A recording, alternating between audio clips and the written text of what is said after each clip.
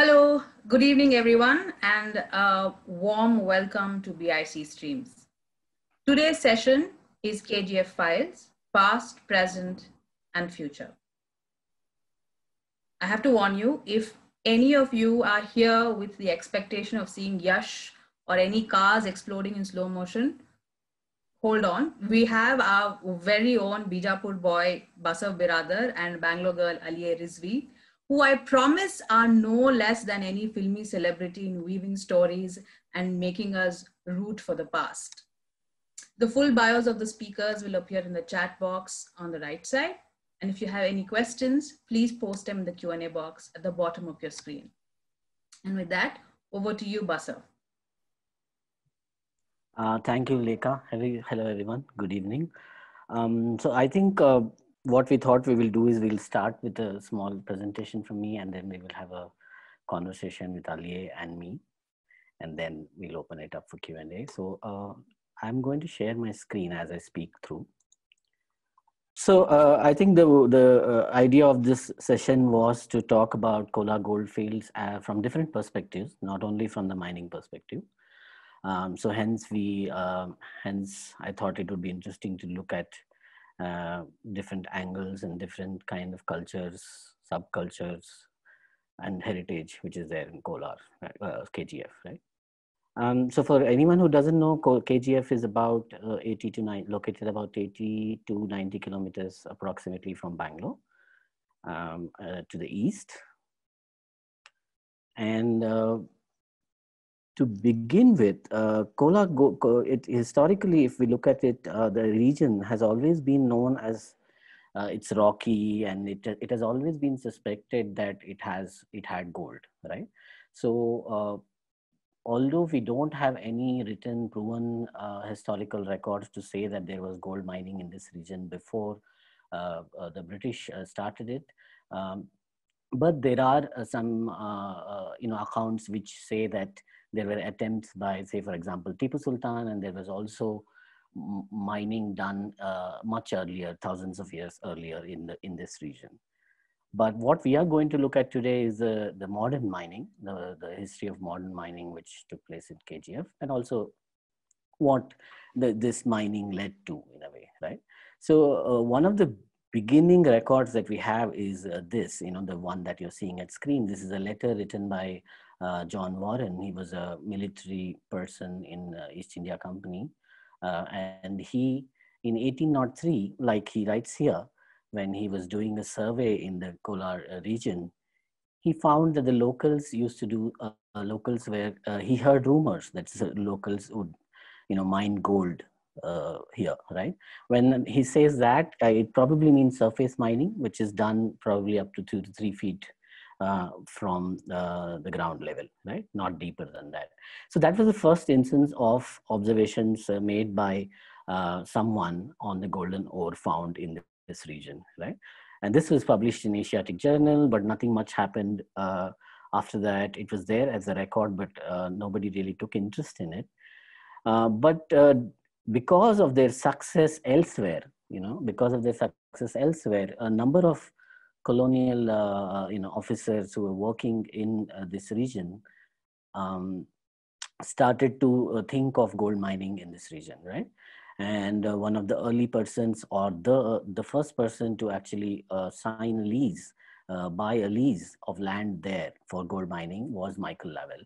And Michael Lavelle, as many of us would know, is after whom Lavelle Road in Bangalore is named, right? So Michael Lavelle, in about 1873, bought a lease from the Mysore Maharaja, saying that, I'm going to attempt gold mining. So he bought a block of land in KGF area, and then he tried mining, but he soon realized that mining needs a lot more money, a lot more investment to bring the equipment, etc., and to be able to hire workers to be able to mine, mine systematically, that is. So then what he did was he just sold his lease. So this continued up to 1880s, right? So, and eventually in 1880, when the leases, when the British military officers who owned the leases by then, most of them were from Madras or were stationed in Madras, they decided to dip into the history of history of mining in Cornwall in UK, right? So they hired a company called John Taylor and Sons to come and operationalize these mines in Kolar. So that is the first time when systematic mining began, and the John Taylor and Sons came here and they established the mining operations, and they also struggled for a while, but eventually they hit what is called in technical terms a lode, a champion lode it's named, and then gold was there, and it was unbelievable amount of gold. Of course there was a lot of struggle, and this is also interesting because this is also an instance of colonial capitalist venture, in the sense that the money was raised through investors in England. So this company, the gold mining company, was essentially owned by shareholders who were in the UK. So very much a modern idea of company and capital, right? So the capital came from UK. It was operationalized and run by John Taylor and Sons. So they operationalized the mine. So of course, to operationalize mines, they needed a lot of workers, right? So a lot of labor was available. A lot of labor had to be done, and as many of you would know, gold mining is a very labor-intensive process. The ore has to be excavated from the earth, under the earth, and brought up, and then processed, crushed, processed, and then the gold is found in it, right? So there is a labor-intensive process. So for all this, they had to hire people, right? And at that time, the habitation around Kolar region was mostly, small villages, right? So they did not have adequate workers. So what they did was, due to their reach in Madras Presidency, they hired many contractors who could bring them workers, right? So most of the workers, incidentally, came from the North Arcot region and Salem and Andhra Pradesh, or then Andhra Pradesh. So Tamil Nadu, Andhra Pradesh, some parts of Madras Presidency, right? It's very interesting because that also tells us that most of the Karnataka or Mysore state people were not really interested or not really willing to do such a hard labor as mining. Probably because Mysore state was much more self-sufficient. The people were much more, they had other means of making a living. But many of these people who came from the drier regions of Tamil Nadu and Andhra Pradesh, which was part of Madras Presidency then, were mostly farm laborers, peasants who worked in farms of landholders, right? So zamindars, etc. So they were the ones. So it kind of created a good, very interesting labor composition, right? So once the champion lode was identified, capital was there, and the labor was hired, the mines were operational, and they started producing really high amount of money. One context to also think of it is at that time, just for as we go further, hold this thought, which is 1881 is when the direct rule of British was over. So 1881 was when Mysore state was given back or handed back. The administration was handed back to Wadayars. So it was just in the decade of after Wadayars came back to power that the gold mines of KGF started. So if we talk of labor composition, as I talked about, it is very interesting. Many of colonial ventures at that time, you would see, were similar. They had, there were colonial theories of which community people are good for what kind of work in India, right, amongst the Indians. So there were different kind of reasons why certain community people were hired. For example, people from Malabar, carpenters from Malabar were hired because they were very good. So Malayalis from Malabar were hired as carpenters for woodworks, essentially. Then there were people from Punjab hired, Punjab region, both Muslims and Sikhs were hired because they were considered a martial race and good as security people, and mines being about gold, etc. So they wanted substantial security to be established. So these were Punjabis were hired. When it came to unskilled, of course, like we spoke about, the Tamil and Telugu people were hired. Um, when I say unskilled, I mean, carrying mud, and jobs which don't need any essential prerequisite skills, right? There were also a number of Anglo-Indians hired, right? So Anglo-Indians were hired.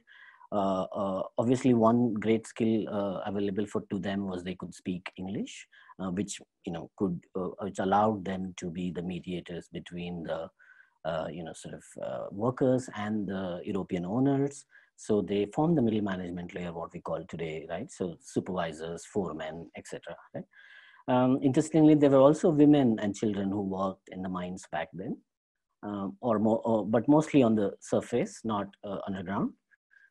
So this was the labor composition and how recruitment was made. And of course, officers were all Europeans. There were some Italians in the initial decades hired because they were very experienced with how to blast rock, and so their techniques were required. And many experienced mining engineers came from Cornwall, called the Cornish miners, what we call, from Britain, right? From Cornwall region in Britain. So this was the labor composition. So immediately we get a feel of how the region, a unique place was created because there were so many different kind of people coming to work in one place, right? If we look at early years, those were the golden years. So in the early decades, of course, till 1890s, it was a bit slow, but later on, it started to be really profitable. And it was profitable because what we call as the grade of the ore was high. Grade of the ore means how much gold can you extract in a ton of ore, right? So it was very rich. So like I've mentioned here, about more than 15 tons 15 tons gold was mined only in the year 1905, which is the highest ever in the history of Kolar Gold Fields in a year, right? So, and by 1943, as per one of the reports of that time, by 1943, almost 545 tons of gold was mined from these, and it probably would have, in today's calculations, it would be more than 50 billion euros, right? So there was, because the early decades were profitable, early decades also had high employment. So the peak employment was about, more than 35,000 people working in this Kolar Gold Fields in 1905, right? And also initially, although there were many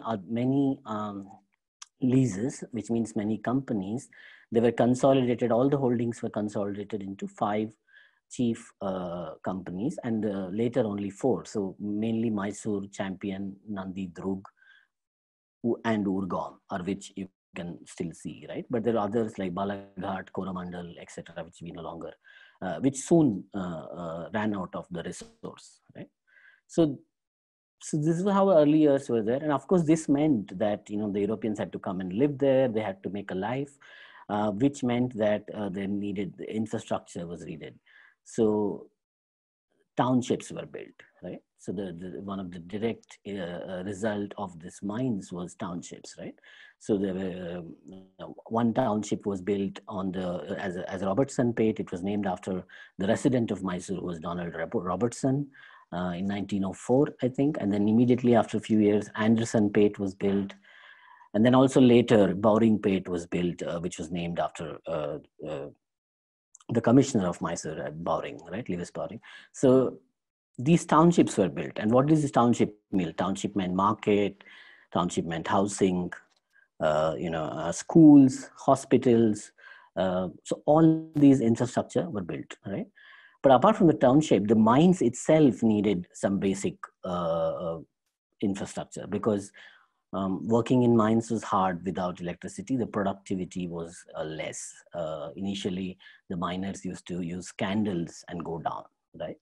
So it was not efficient enough. So because of their good relations with Mysore state, and of course, they were also paying Mysore state royalty every year. So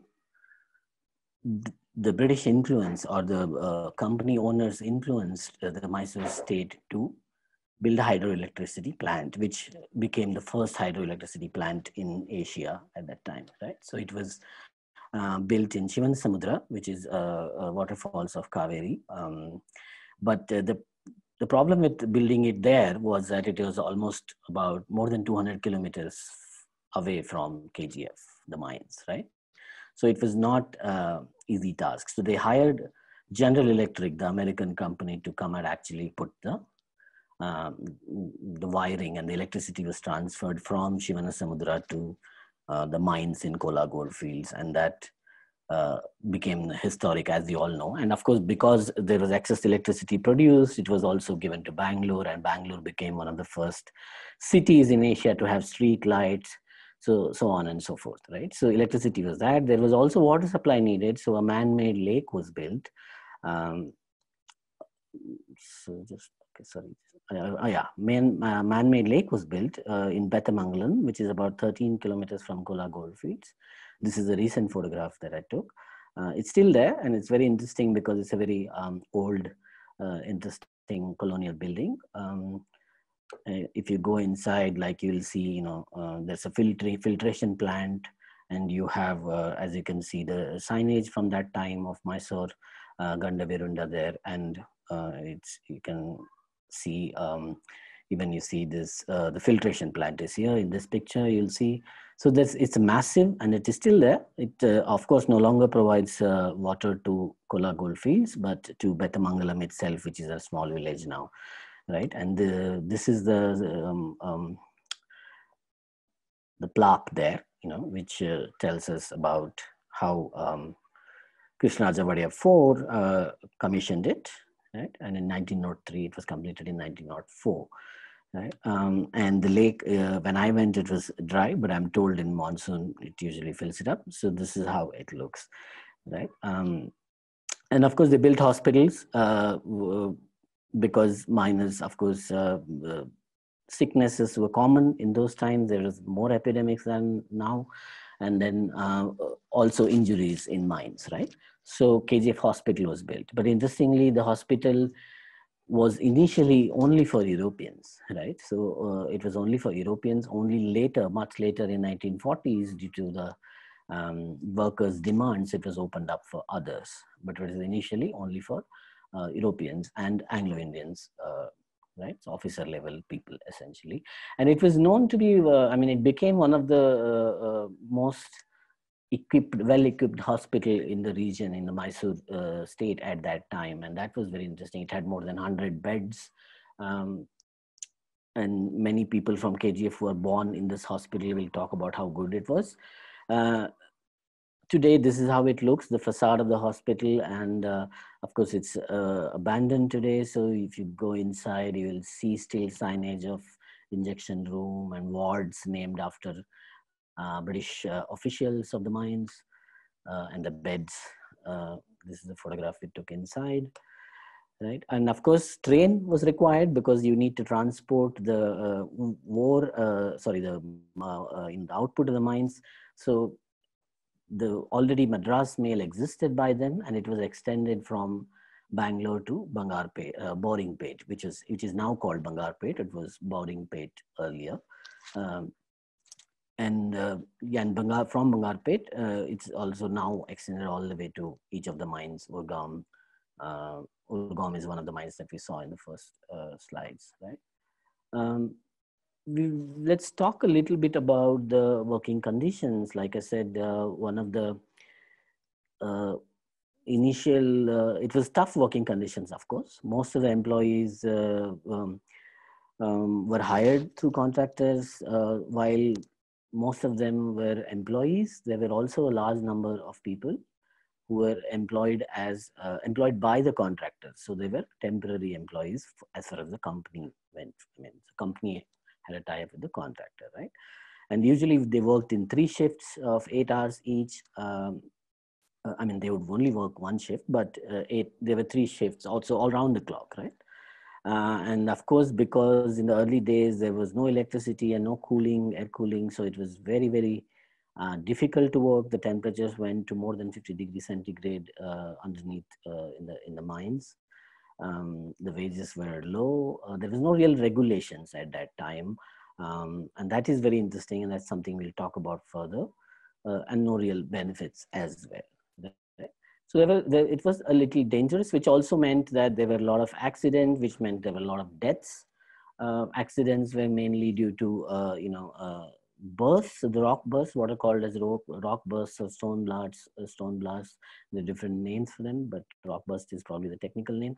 And then because of that, and sometimes they would fall into a shaft by mistake, or because of lack of power, or lack of enough sufficient light.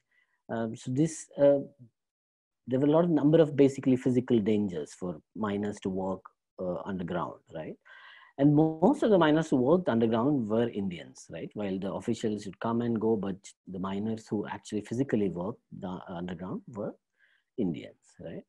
And so there were tough working conditions, and the way it was the way it was set up between the Mysore state, of course, the land was owned by Mysore state, so it was leased out to these companies.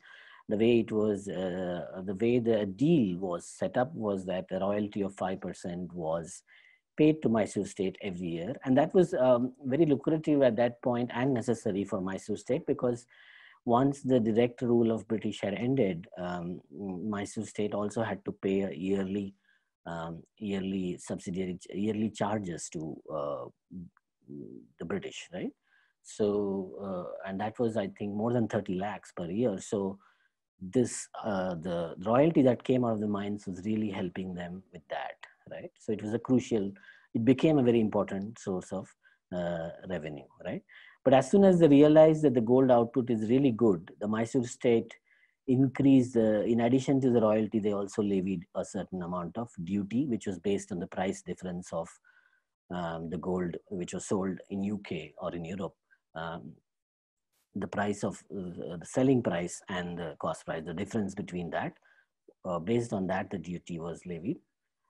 Also, interestingly, John Taylor and Sons had a representation in the Assembly of Mysore State, Mysore Princely State. So they were sort of part of the machinery of state and well aware of what was going on as far as regulations and laws were concerned. Although Mysore Mines Act was passed in 1906 by the state, it was really led by or dictated by how John Taylor and Sons wanted the act to be written or passed, right? So, and in this act, for example, there was no workers' compensation for injuries and this one. So most of the times, what would happen is if workers were injured and if they were not employees or if they fell sick, the companies would just send them back to their villages with a one-way ticket, right? So, so it was a little difficult, very difficult for workers at that time with no regulations, right? Workers' Compensation Act came much later in 1928. Working in mines also meant the dust, the people working underground would inhale the dust of the work. The dust caused a disease called miner's phthisis, popularly known as miner's phthisis. And that disease was initially not considered as something to be compensated for by the company. And it took a long time, and only in 1928, when the Workers' Compensation Act was passed, this disease was recognized as an occupational hazard, and for it, workers should be compensated, right? So there was a significant, essentially, there was a significant role of Mysore state in how mines were run from the beginning. But initially, until 1930, there was no real evaluation of the working conditions of workers in mines by the state. All they had a chief inspector of mines appointed, and the job of chief inspector of mines was to prepare a report every year, annual report, and submit it to the Mysore state. Until 1930, there was no investigation. As I said, 1930 was when the first time somebody from Mysore state was sent to investigate the labor conditions in the Kolar Gold Fields, Kolar Gold mines, and prepare a report. And that report even today is a very helpful document for us to study how the conditions were, right? Also, the Trade Union Act, although I think if you've seen the film, you would have seen Professor Janki Nair talking about it. Most of her work has been around the workers' conditions and the legal aid, the legal aspects of it in KGF, and really fantastic work. And that, as she says, the Trade Union Act wasn't passed in Mysore state till 1942, and whereas in the rest of the country, rest of British India, it was already passed in 1920s, I think 28. So that also had an effect, which means that workers could not organize themselves and demand for better conditions, better wages, living conditions, etc. Right? Moving forward, so I'm going to quickly run through some of the other aspects.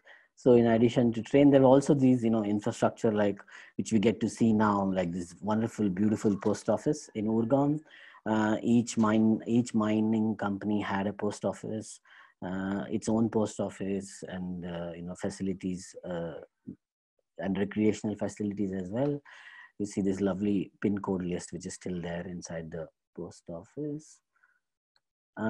Housing also, of course, a primary requirement was also housing, because the Europeans who were coming here to make a living, work in the mines, needed housing, and the workers who were natives also needed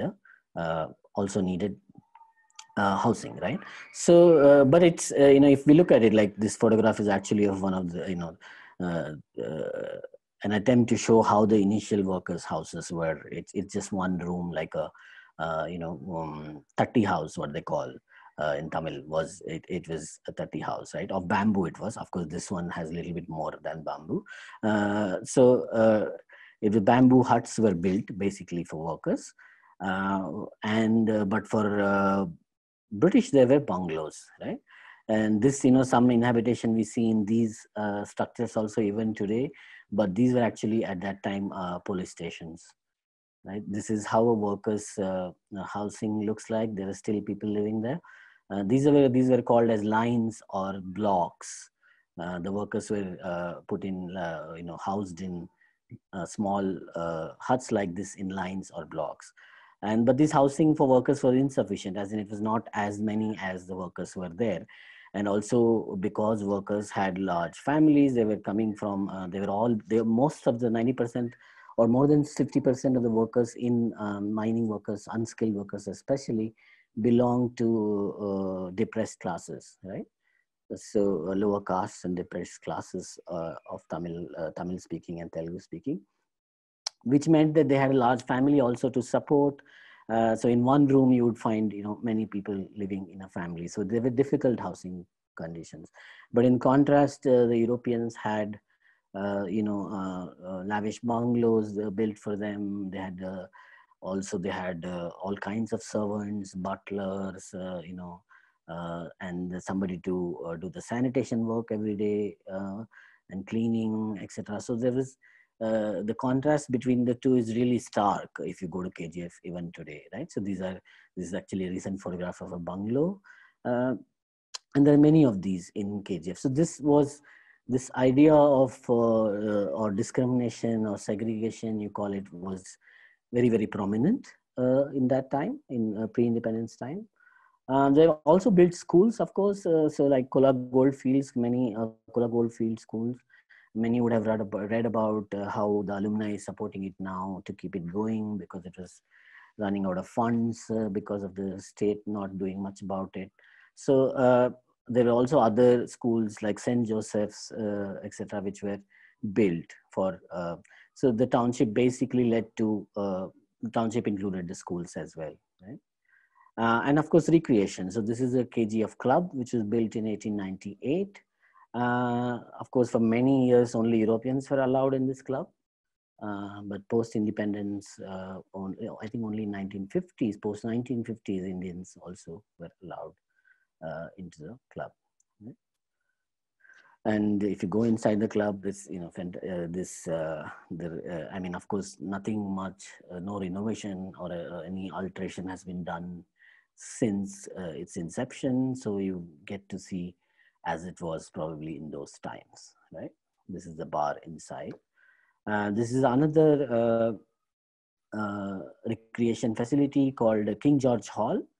Now it is renamed as KGF Cosmopolitan Club. It is interesting that King George Hall was built in 1911 as a tribute to King George on the occasion of King George's coronation, which was happening in Delhi, the Delhi Darbar, which most of us would remember as, because there is still footage of, video footage of Delhi Darbar of 1911, where all the princely states kings were called for the coronation of King George in Delhi.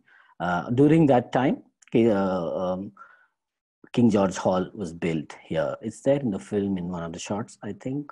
Now it's of course a club, recreation club, and members play badminton. It's also used for weddings, functions, etc. There's a lovely snooker and billiards facility with equipment from those times. Of course, the religion played a huge role in KGF. So there was a number of churches built, mostly Wesleyan to begin with. Then there were also Catholic churches. This is Saint Teresa's, which is in Robertson Pate. And it's a Wesleyan church, right? And of course, there were also churches within the line. So this is in Marikuppam, which is under Mysore Mines. So it is within the workers' residential area, right? So this was built in 1885. So religion played a huge role, and very interestingly, religion in KGF is also unique in the sense that you'll see many people, some shrines are considered the shrine, like Mother of Mines. A shrine in KGF is, she's considered the Mother of Mines. So everybody worships her. It doesn't matter whether you're Christian or not, right? So such kind of, very unique religious culture came about. Like I wanted to put this photograph just to show. This is Mr. Sami Pillai, who actually expired just a month ago in KGF. He was 80 plus. If you see behind him, you'll see there are different faith photographs of gods of different faith in his house, which is very interesting. He worked as a unskilled labor in the mines for many years, for more than 30 years. This is Neelamma. We met her in the mining area, in the residential area of the Mysore mines. She's about 83. She told us, and that her father was a butler in one of the Anglo-Indian houses. That's the job he did. So yeah, that's how she is in the mines. Yeah. Right. So also KGF is full of very, very particular histories, very much to research, and it will intrigue any aspect. Any aspect could be intriguing for anyone. So, for example, because of the huge number of workers and the tough working conditions, it was the trade union movement and the workers' movement here really had really lasted for a long time. It's still very active. Then there was also self-respect movement. Self-respect movement is the movement mostly which emerged in South India, especially in Tamil Nadu, where the depressed classes fought against representation or discrimination based on caste. So you'll see a lot of self-respect after effects of self-respect movement in KGF. And of course, Buddhist movement in the first Buddha Vihar here was built in 1905 or 1907, which is much earlier than all the Ambedkar conversion to Buddhism, etc., which comes in 1920s. So there are about 2 to 3 Buddha Vihars in KGF, and the conversion had started at that time itself as a result of the self-respect movement. And there is, of course, because of the huge population of depressed classes, the politics has always been led by, the discourse has always been about Dalit discrimination. And, even Scheduled Caste Federation, a party which existed in KGF, is now RPI, renamed as RPI, Republic Party of India, is also active there. There was DMK because of the Tamil-speaking population. So it's a very unique in the state of Karnataka if you look at it. And of course, Tamil linguistic movement comes because it was in 1980s when Mr. Gundu Rao was the chief minister of Karnataka. There was and the Gokak movement emerged to make Kannada language as the primary language in schools. The people who were Tamil speaking people who were largely Tamil speaking in KGF fought against it and they protested. There were also police firing and so there is that history also, and of course there is Anglo-Indian history which has been written in a wonderful book by Bridget White called Memories of KGF, right? And yeah, so this is the photo of Swami Pillai's house. There's also Mother Teresa and all of this. This is the Buddha Vihara I was talking about. This was a very interesting document I found while looking at some of the, the person who's in charge of Mr. Dev Kumar showed me this is to how a person wrote a letter, which probably is very, if someone does this today, it will be maybe a sensational news. He says, "Dear sir, I wish to write to you that I was a Christian of the above church and was baptized between June 40 and 41. Since my activities were diverted in a different way and I took to the service of the society in a communal basis and I left Christianity years back. Hence, I request you to kindly withdraw my family from the church, from Christianity. Send me a certificate as to this effect." So it is very, I found this really interesting. So I thought I'll show it to you guys. The magazine Tamilian was very influential in the self-respect movement, as I said. So, and it was also read here widely, supplied and read here widely. That's Periyar. So interesting signage in KGF. You'll find a lot of Ambedkar, Periyar. So this is Periyar in one of the mining residential area, Periyar's painting. This is Mr. Thangarasan. He actively participated in the linguistic movement I spoke about. They went all the way to meet Indira Gandhi to protest against the Karnataka government's ruling of primary language as Kannada and their right to study in their mother tongue, which is Tamil. And he works today in the KGF Cosmopolitan Club as a manager. This I wanted to just show that how this is a notice from the strikes in 1940s. The different domestic servants, the workers in mines and domestic servants, so butlers, cleaners, etc., sanitation workers, came together to submit demands to the mining companies, and so yeah, like this notification is of that strike. So the trade union was huge for a long time, led by the Communist Party of India. There were very famous strike, again studied extensively and written by Janki Nair, the 1930 strike and then the 1946 strike. And hence this political scenario also led to multiple trade unions. And these are the local Communist Party leaders who are still considered icons, and there are huge paintings of them that you'll see there. On the left is V.M. Govindan, T.S. Mani in the center, and then on the right of your screen is K.S. Vasan.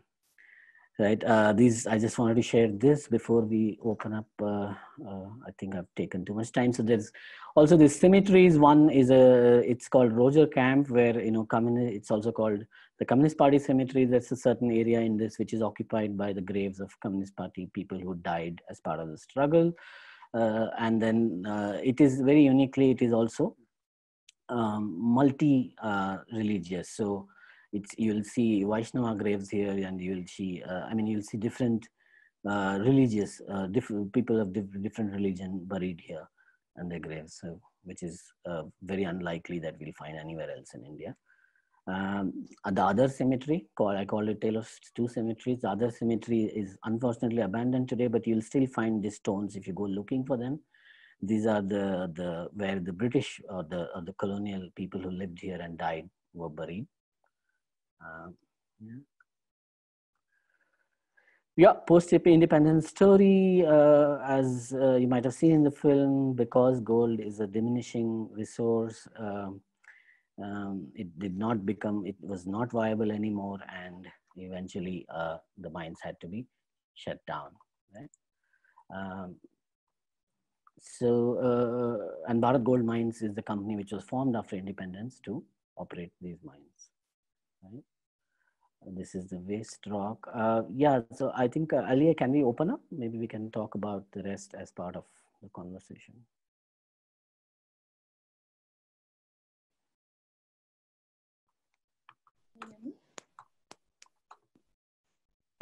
Yes, I can hear. Hi, Basav, and I want to thank you and the BIC for inviting me to this conversation. And I just want to say that your evocative film, In Search of Gold, was very meaningful for me because I grew up in a heavy engineering township called Shahabad in North Karnataka that later became a ghost town, much like this one. The insular colony life that I was exposed to, set in the middle of nowhere, gave me much a sense of safety and protection because it was very closed, a vibrant socio-cultural environment. There was clubs, there was cosmopolitanism, people from all across India. Also respect for reading. There was not much there to do, diversity, and the value of very close relationships. Yeah. And that ran alongside the power hierarchies that came from the factory. So people that my father worked with were people we socialized with, and all the children went to school together. So I understand from my experience that townships like this, like KGF, very similar, were literally the live work spaces for its people. They have a culture that is very, very distinct from both village and city life. So I'm curious to know more from you about KGF. What was the place like in its time? And what you gathered from your interviewees regarding the mood of the place at its best. Yeah, that's very true. I mean, and one of the curiosity for me to go and do something or research more and read about and visit KGF was that there were so many people I met who would say, "Oh, KGF," immediately, their antennas go up and they are like, "Yeah, KGF was so amazing," etc., etc. And so many English speaking, especially English speaking, well-to-do, prosperous people, right? So that intrigued me to see what this place is about. So because I think the township is, like you spoke about, is a very this constrained area in one place, and because people come for work, it ends up being a very diverse, culturally diverse place because many people from different backgrounds come and live there, which means their children get to play with children of different cultures. And so it's very cosmopolitan is the feeling I've got from what I've spoken to many people from KGF. Even if even though of course there is segregation, and of course there are people who could not go to the schools that children of officers could go to, but still the culturally, I think even now, like if you go to KGF, many people will tell you that KGF children always spoke English. They were they're much more better educated than people elsewhere is their claim, right? So it's very kind of very unique. So the township at its peak had, each mine had its own recreation club at different levels, and the workers also had their own entertainment. There were movie theaters, and there was even KGF's own beer at one point, right? So so it's a very unique and own soda also, right? So it was very, so a lot of such aspects which branded it as cosmopolitan, I would say. Also not forget, although not forgetting the point that there was a huge class of people who were underprivileged. Yeah. Yeah. So my work in placemaking uses memories and stories primarily as tools to connect people to place. Yes. So when I look at KGF, I don't see a point on a map. I see this web of invisible lines, stories that crisscross, circle around, join many dots, Yeah. and point to very deep connections with Bangalore, which is my area of focus. But sadly, there aren't many opportunities where these connections between KGF and Bangalore Bengaluru are made visible. These stories therefore sit on the periphery of our minds and our memories. So you spoke earlier about Michael Lovell, for instance, and mentioned that Lovell Road is named after Yeah. him. I always think about that when I go down that road, and he's credited, as we know, with recognizing the business potential of the mines in the 1800s. And his connection to KGF is also his home on Lovell Road, the Urgam House, Yeah. which recalls the first shaft that he sank at Yeah. KGF. So the memories linger. More connections to KGF are also found for me outside the State Central Library in Cubbon Park, where the statue of Diwan Sir Sheshadri Iyer stands. Many newcomers to the city don't even remember, the contributions of the Diwans to the development of Mysore state at one point in time. Yeah. And we know that he was instrumental in granting concessions to the mining syndicate to begin operations in the late 1870s. Yeah. Then, for me, there's Sir Donald Robertson, Robertson Road in Frasertown, of course, Robertson Pate. Yeah. He was closely involved with Diwan Sir Seshadri Iyer to sanction these operations. And he even worked closely with John Taylor Company and Sons in England after his retirement. He was also the president of the Bangalore Club from 1897 to 1898. Then there are prominent businessmen, city businessmen, from the Mudalayar community as well Yeah. as Kachimeman community, who were very closely invested in that area. So Yeah. just today I got this, a friend sent me this write-up about Haji Sir Ismail Seth and his investment in KGF. Yeah. So there are who are, as we can see, connected, very closely to the place. But one of the stories I just wanted to share and discuss a little more with you is the story that I came across when I was researching a piece on the Buddha Vihar in Coxtown. Yeah. And it was a very fascinating story that took me from Roypeta in Chennai, Thousand Lights actually, to Sri Lanka with the Tamil intellectual and anti-caste activist named Ayuthi Das. I think he was born and lived between 1845 to 1914, who in the late 1800s, I think a time when, the social reform movements and all was sweeping the country, was introduced by, now again, another connection, the plot thickens, so to speak, by Henry Olcott of the Theosophical Society. And he was taken to Sri Lanka and introduced to a very powerful Sinhalese monk called Anagarika Dharmapala. Ayuthi came back from Sri Lanka as a Buddhist and set up a press in Roypeta where he wrote and printed Sakya Buddhist literature and founded the first Buddha Vihar there in the late 1800s. The connection between the Sinhalese monks and the Buddha Vihar were integral to the history of the Buddhist revival in South India, as we know, and all the movements that would follow. You've mentioned a lot of them in the presentation. Yeah. The Buddha Vihar came up in Coxtown in 1907, and then in 1927, a Sakya Buddhist society was established in Marikuppam and Champion Reefs, KGF. And a large number of the Tamil miners here who were predominantly Adi Dravida, and other depressed classes. It was for them. Now, for me, the Bangalore connection that came about in this story was the Bangalore East station and the Buddha Vihar in Coxtown. So trains from KGF would stop at the Bangalore East station. And I would like to think that the miners were on those trains, also maybe coming to the Buddha Vihar in Bangalore. So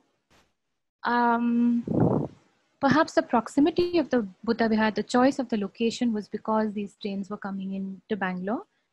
I'm curious to know why they didn't get down at the cantonment station and why this little Bangalore East station was built specifically for them before the Can station, which was a big colonial station, and a little more about their social realities at the time. Yeah, that's a great question and great connection you're making, Aliyeh. I think with respect to their lives, I mean, it's appalling sometimes to read how the housing infrastructure, where, for example, plague was a big problem, as we all know, in the late 19th century and also in early 20th century in Bangalore and Kolar and KGF, etc. Right? So during plague, for example, one of the, they were always, the depressed class were always blamed that because their housings are not clean, etc. The British had this idea that the plagues begins there. So they actually set up a sanitary board. The job of the sanitary board was to forcibly clean the residential areas of the mining workers frequently at set period intervals. And which was, if we look at it today, it's unimaginable. It's very, the indignity of it is scary. So, and which we also seen in the story of Bangalore, like the setup of Fraser Town, etc., right? So the plague was one. So their lives were really difficult. So and because there was a huge population of depressed classes, like you mentioned, the influence of these social reform movements was huge. The workers, when they organized for even the trade union, for example, to fight for their working conditions and wages, etc., the religion was a strong aspect of it because they were from depressed classes, right? So hence, for example, I think in Janki Nair writes that there was one film in Tamil which represented, which had a line in a song called Paraya, and that film was only banned in KGF. It was not banned in Tamil Nadu. So that's very interesting. So the power of this movement in KGF was so huge that they could ban a film, right? So the influence was so much. So I would not be surprised if there was a connection between the Coxtown Budh Vihar, and it was created, like you said, the station too.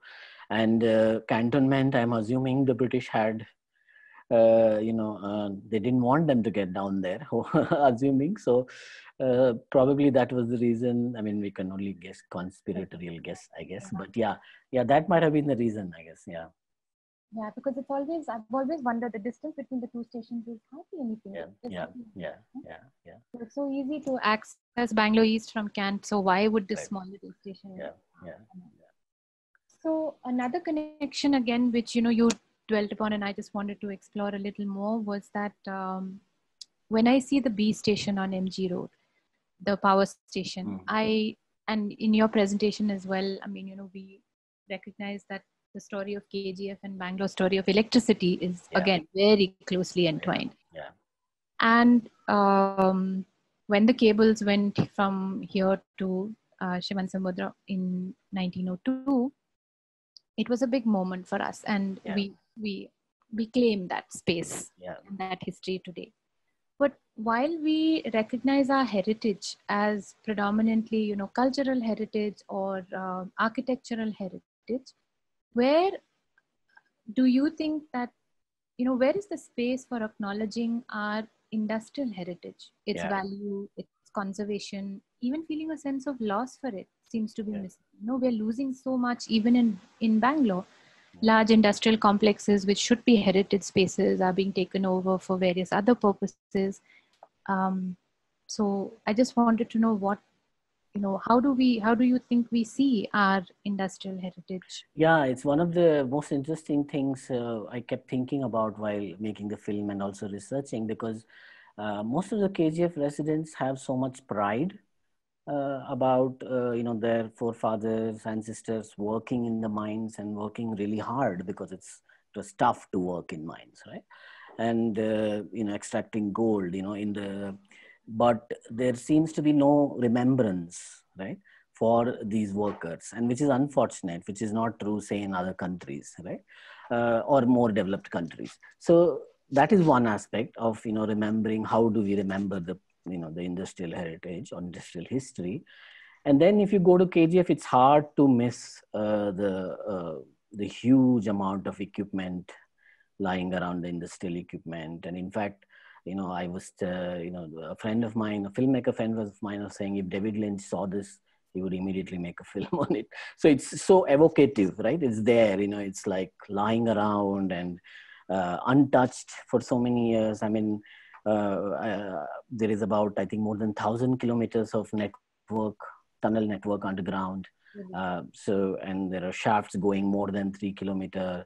So, which is a human feat, right? So what is heritage? After all, they're, sort of memorializing human feats. So So that also, and especially gold mining industry of KGF was the primary gold mining industry in India. So, and over 900 tons officially has been extracted, and gold has been extracted from these mines. So it's sad. I think that there should be a way to account for industrial heritage. I know right now the way our heritage is classified and given heritage status is not capable of sort of managing industrial heritage as well. But I think it's time we look at how industrial heritage can also be, and we can also look at it as a tourism thing, right? So it's, I mean, I think it was you who mentioned that, or I've read, I think in Australia and US,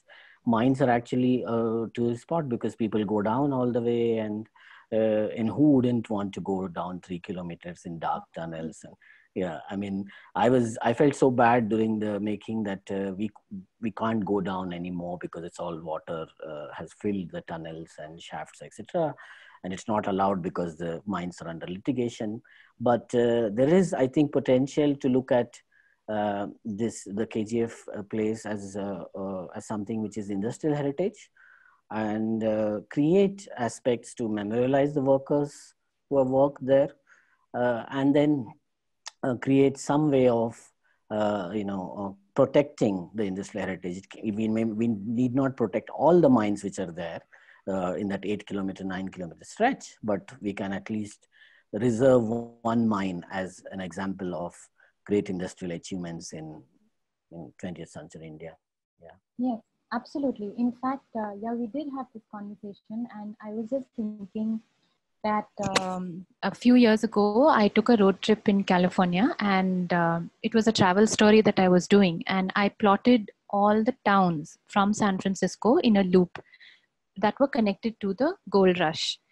And it's all on Highway 49, and there are all along that route, there are towns and sites of significance that are connected to this, to the gold rush, like I said. So that's a very historic highway for them. Yeah, yeah.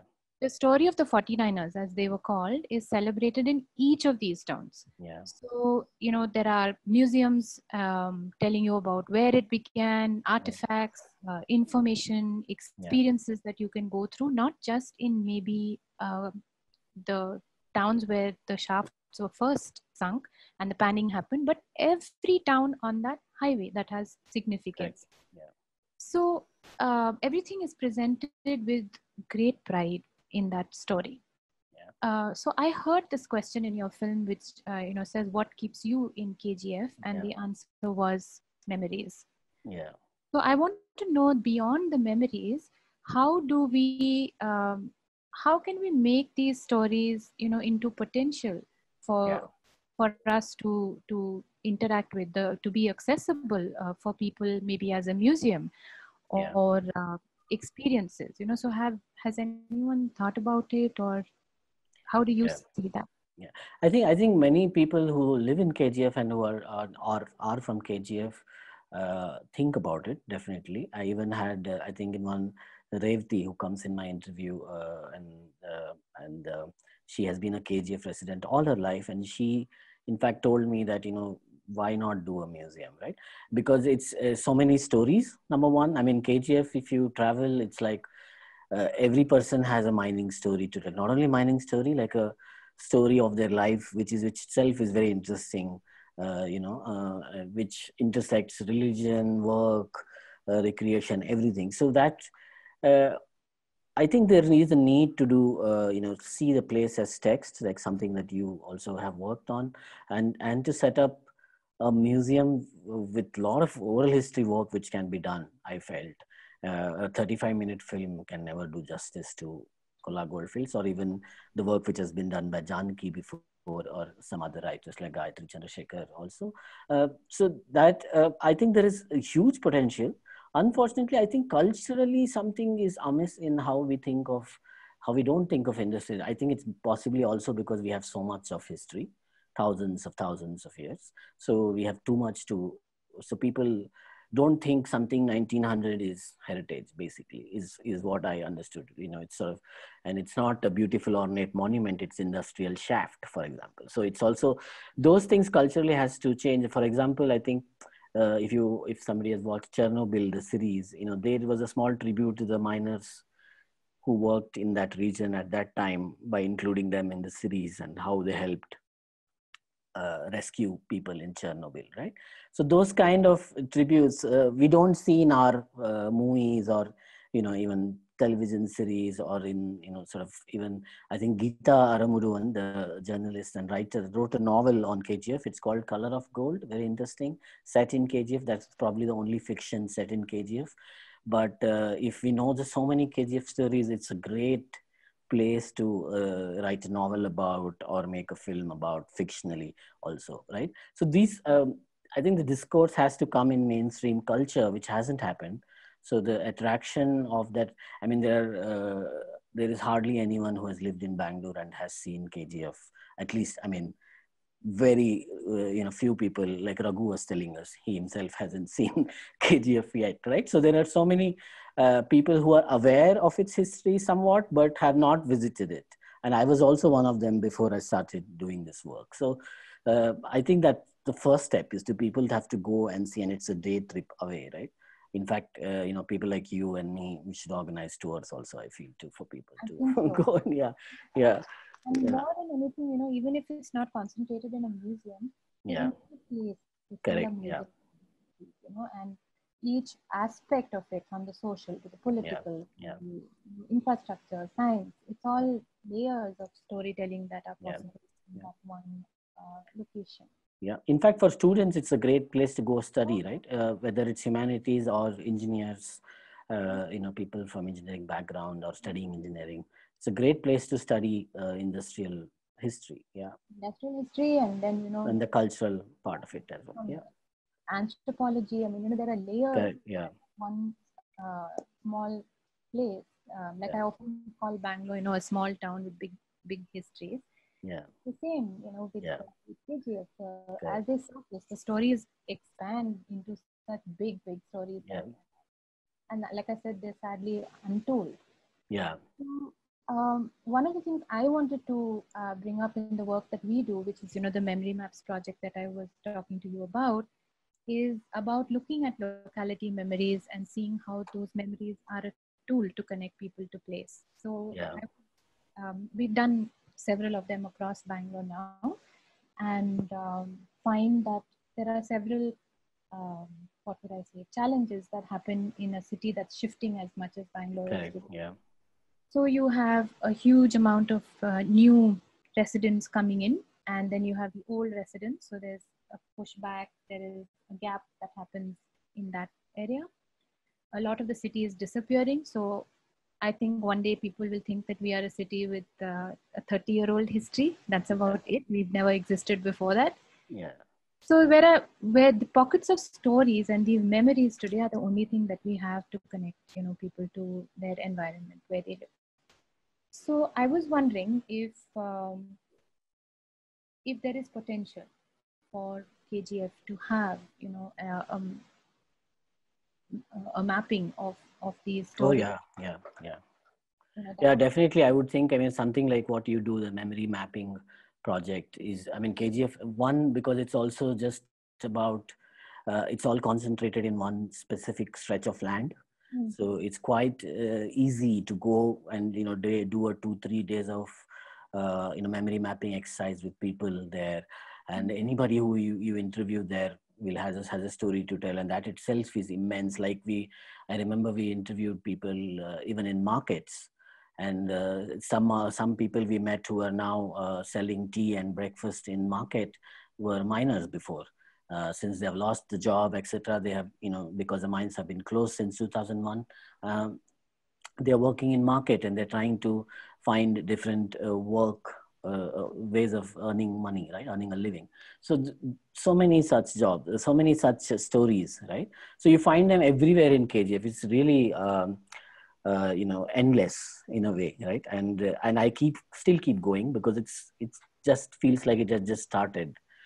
in many ways for me. And many people from KGF have a lot of, it's very unlike I've seen of any other place. There is immense pride when you say KGF, even to people who, at different levels also. Like I met Mr. Chandrasekhar, whose father was heading the mines in 1960s. He was, I think, one of the first Indians to become the chief of the mines there. And I went with him, and he's, almost 70 plus now, but the moment he sat in car, he was jumping around. We are going to KGF. I'll tell you about this. I'll tell you about, it was so amazing to sort of see that enthusiasm which we do, which in him, and there's equal enthusiasm you will see in someone who has been part of the communist discourse there, right?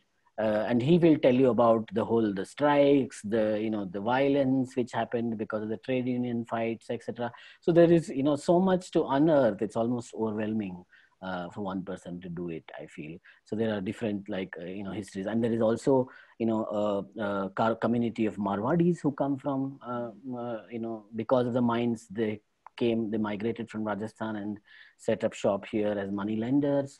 That itself is another sort of aspect to think about, and you can interview, say, the Marwadi families who are still there, and then the Anglo-Indians, of course, so many stories about their lives as well. So there is a lot to do in terms of memory mapping, and I'm sure universities, have provisions to do such programs, and they should be, and you also do it. So yeah, definitely. Yeah. So I know we're going to be opening up for Q&A soon, but I wanted to ask you, so who do you think are the primary or could be potential, not primary, but potential stakeholders for KGF in terms of storytelling and its historicity in Bangalore? Stakeholders as an audience? No, maybe an audience as well, but also people who could, if we want to bring these stories to light, who are the people in Bangalore who could help, with that process and invest emotionally and otherwise in KGF? Yeah, I mean, I think institutionally, I can think of INTAC, for example, since they are, but I don't know if KGF has a separate chapter. I have not heard of it. But INTAC is one organization, definitely. And I think the tourism ministry, which has been thinking of doing new things recently, I've been hearing about them trying to do something new.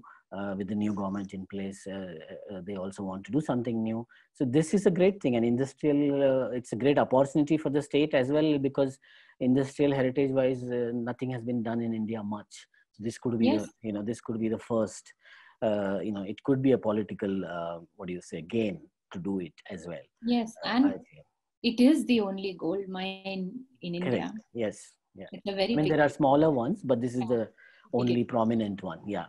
Yeah. Yes, and I feel as an audience, I mean, whoever has come to KGF with me, I even took the writer friend of mine, Zach, once, and we had a great time trying to find the old beer shop of Anderson Pate. Anderson Pate itself was called Beer Shop till it was renamed. So we wanted to find where it was because Zach was very keen on that. So, and he went and I wrote a story on it, which became very popular. So like this, I think people from all aspects, writers, artists, need to engage, even visual artists. I think there is a lot for potential for artists and cultural professionals to engage with KGF, and that will bring it into the main discourse, like I said. Yes. Because apart from, of course, state doing its part. Yeah. Cool. Yeah. Thank you so much for this. Thank you, Aliyeh. Raghu, do you want to? Thank you, Aliyeh and Basav. We're going to ask our attendees who posted questions in the Q&A box to unmute themselves and speak and ask the questions directly. And we're going to start with Siddharth Raja, who has a lot of questions for the both of you today. Siddharth, can you unmute yourself and ask your questions? Thank you so much. Thanks, Raghu. Thanks, Aliyeh. Thanks, Basav. It's great to be on this presentation. I had 3 very specific questions which I wrote out, and I don't have access to what I wrote, but I will say it from memory. Just like the 2 divans in the 1920s managed to negotiate a reduction in the Mysore annual tribute as a result of a increase in the rent payable for the assigned tract of Bangalore, was there any attempt to make a similar renegotiation in the rent for the gold fields? That's question number one. Two, and this is a point that I've raised again, is that Kolar KGF is a great example of a planned city just outside Bangalore, and it could become the fulcrum of a good decentralized urbanization. But I think sadly the state government looks at it only as another land bank to plagiarize, to steal from. Thoughts on that? And lastly, Basav, in your wonderful photographs you had, I remembered that a few years ago, the Freemasons of Bangalore had restored, with the support of the Freemasons in Kolar, the beautiful, quaint Freemasons Hall in Urgaon, which exists, and I link on that. Thank you. Yeah. Thank you, Siddharth. The first question, I think I mentioned this slightly. Yes, what happened was initially only royalty of 5% was levied on the gold, and soon, I think it was Mirza Ismail, who was the Diwan then, who renegotiated and added a gold duty was added. And in fact, an act was passed around it, to calling it, I think, Mysore Gold Duty Act or something. So there was, certainly that was done. And that was, of course, didn't go down well with John Taylor and Sons. And in fact, by the time the mine's production goes down, which is, post 1920s, they started complaining that, this is because you guys charged us unfair, sort of duty, etc. So that did play out. And Mirza Ismail was also instrumental in, one of the negotiation, weapon for Mirza Ismail was also because he helped, quieten the workers in the 1930s after the 1930s strike. It was a huge strike, and till then, the British had not asked state to intervene, or the John Taylor and Sons had not asked the state to intervene in this workers' movement affairs. But then they asked Mirza Ismail to, and he came to KGF. He was the one who negotiated, etc. So clearly, he had some leverage of that as well. So yeah, in a way, our Mysore Diwans had ways to negotiate that. To your second point, which was what? Sorry. About how KGF could become the fulcrum of the township, right? Yeah, township. That's great. But one correction there is the problem with KGF right now is it's almost more than 12,000 acres of land, and it is all central government land. So, since the closure, which is 2001, it's still under litigation, the fight between the workers' cooperative and the central government as to who should own it, and if the mine should be, and workers' cooperative has been trying to make a case to reopen the mine, saying that there is more potential. The mines were closed because you have to go deeper, which is more dangerous physically, and then the cost was not viable anymore because the grade of the ore was not as good as it used to be before. So they had to shut down in 2001 because there were decades of losses of the PSU. But now the workers' cooperative has been saying, no, there is more potential. We need to, if the state doesn't want to revive the mines, let them sell it to someone else. Let them open a tender and call for, applications from mining companies from world over, right? And that is the drama which has been playing out, which is one of the reasons why the land is still stuck, and one of the reasons why the heritage is still in place, I would say. Like you said, the moment it opens up as a real estate hub, we don't know what is going to happen. And state government has made case to get in parliament, when I think the earlier MP was there, to ask the land to be handed over to Karnataka state, but that has not happened either. So it's still central government land essentially. But you're right, the township example is great, and I think we also had township examples in Bangalore itself, like Fraser Town and the townships which were built later in the early 20th century. So I don't know. The unfortunate part is that the town planning, and this is now directly related to how much money can be made out of it. So it's a very complicated question, I guess. Yeah. Thank you for that, Siddharth, and thank you, Basav. Aditya Sondi, would you like to ask your question next? Yeah, sure. Thanks, Raghu. Thanks for that interesting conversation. Aliyeh mentioned the connections between KGF and Bangalore, and the William Richards High School Yeah. was in fact set up by Bill Richards, who's a Bangalorean. Aliyeh probably knows him. I was wondering if that school is still around and how is it faring? The school is still around. The building is the same.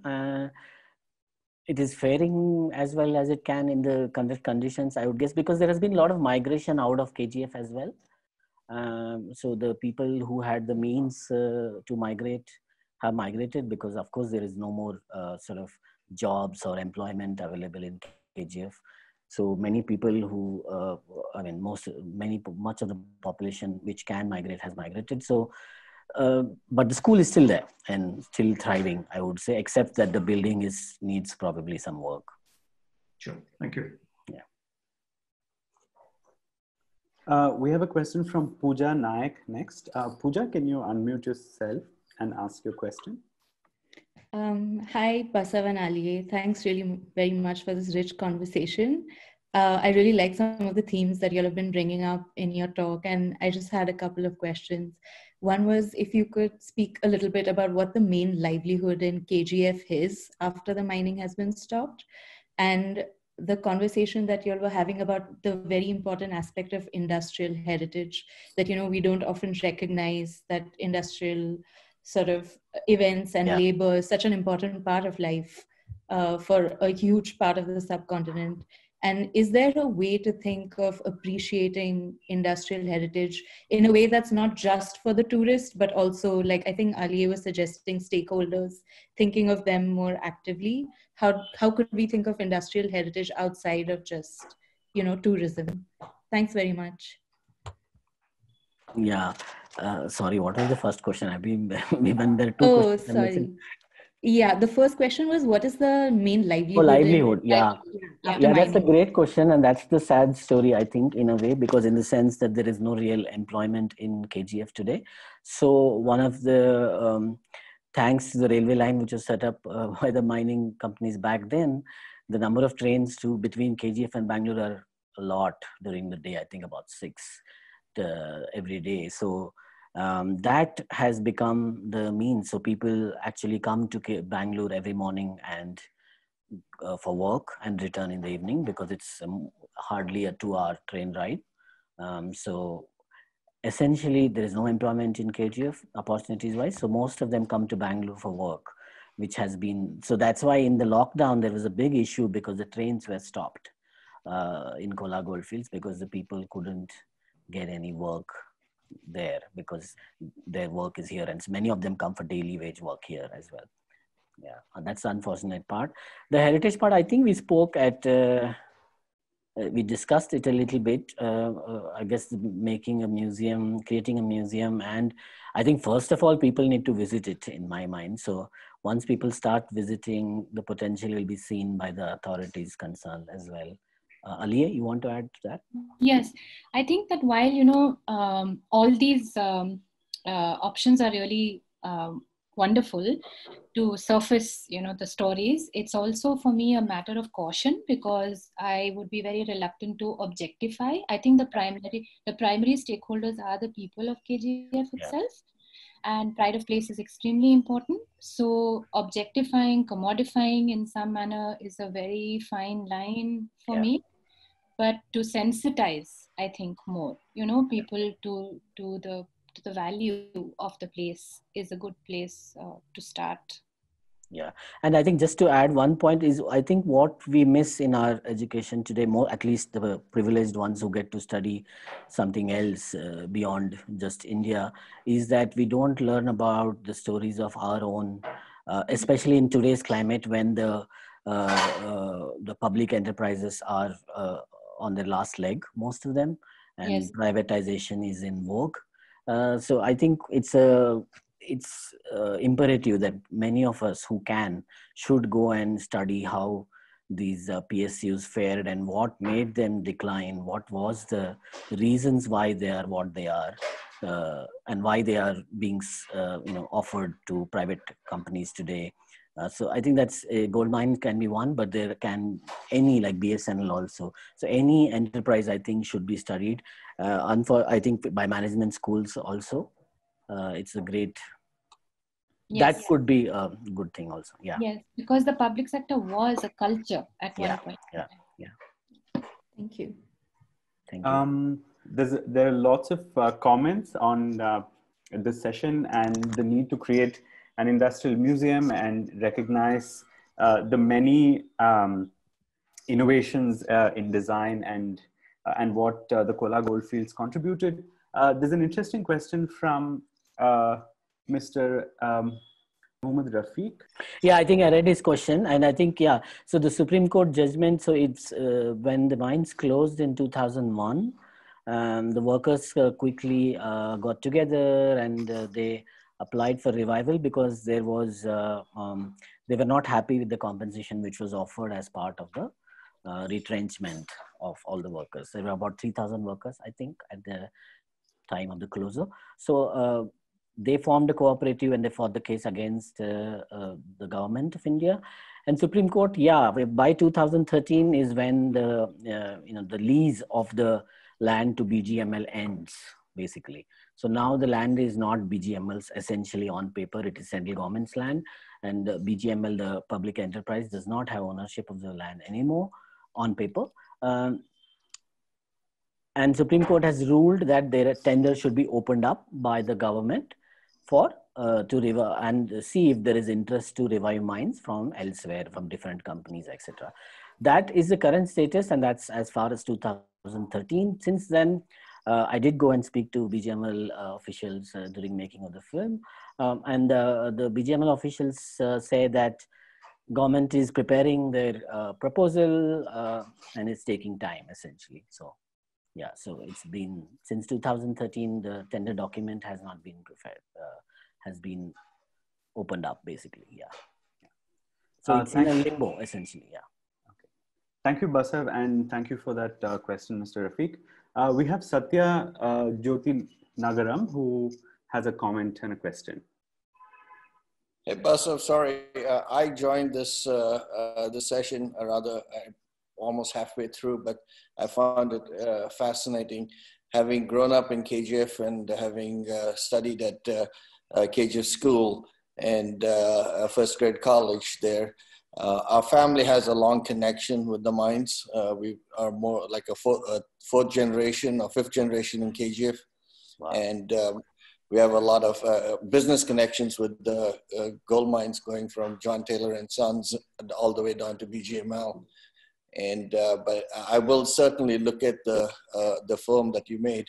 But one of my comments was that, you know, we have a lot of photographic material associated with John Taylor and Sons and with BGML that my grandfather, Mr. J.D. Gopalkrishnan, had collected. And so would like some contact information with you, since if you've been traveling to KGF. My father still lives in KGF, Mr. Govindaraman, and he may be able to contribute. Somebody else had made a comment that there are some of the managers who worked at BGML who are still living in Bangalore in their 90s, and they would be a good resource for you.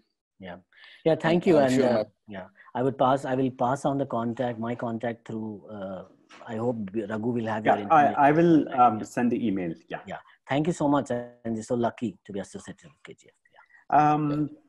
So we've nearly run out of time. So before closing comments, last question from Indu Krishnan. This is for Basav. What drew you to make this film? Hi, Indu. I think when I saw KGF, it just visually was very striking. I think, I mean, like you can stand on the road there and hardly vehicles going by, and suddenly it's very green environmentally, and it's, you know, climate is really good, and there are these huge equipment lying around, rusting, and open shafts in some cases where people can probably fall down through with no security, some of the shafts. So it was visually striking as a filmmaker, you would know, and I just couldn't resist thinking of making a film out of it. And luckily, Sir Pedia offered some support, financial support for the film, and that was really helpful. Yeah, but I would have liked to, and Janki Nair also had made a film, I think in 90s when the mines were there. I wish that her film was digitized or something. Hopefully she will in coming years. And that is also a very interesting film. So yeah, I think it's a filmmaker's goldmine. If you visit, you will also make one, Hindu. Yeah. Yeah. I think someone asked about Hutti gold mines. I'll just answer that. Yeah. Sorry, Abu. Shankar asked. Yeah. So hi, Shankar. They are not connected, but Hutti gold mines is itself another gold mine near Raichur, but the output is really low, and it's a state property, not the central government property. If you want to differentiate between it. Yeah. Thank you. Thank you so much, Aliyeh and Basav, for the important work that you do, both of you do, and for leading us tonight through a forgotten world almost. Coming up later this month is the second part of the KGF Files revolving around the emigration of Cornish miners from England to Kolar. From Cornwall, yeah, that will be amazing too. Yeah, I think they have done a lot of work and research around the music in KGF as well of that time. Yeah, there's a website, I think. Yeah, thank you, BIC, for allowing me and Aliyeh to have this conversation and sharing my work. Yeah, it's been our honor and pleasure. Thank you for tuning in, everyone, and thank you again, Aliyeh and Basav. See you all soon. Good night. Yeah, thank you. Thank you.